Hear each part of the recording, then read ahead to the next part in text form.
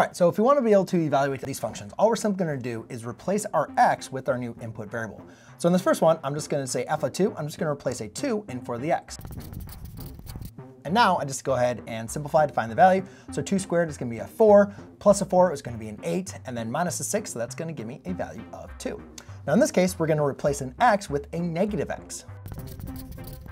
Now again, be very careful here when you're plugging in these values. You want to make sure you use parentheses because this is a negative x squared. So therefore, that's going to give you a positive x squared. Negative 3 times negative 3x is going to be a positive 3x plus 4. Now this last expression, now we have the expression x plus 1 that we're going to use to replace in for our x.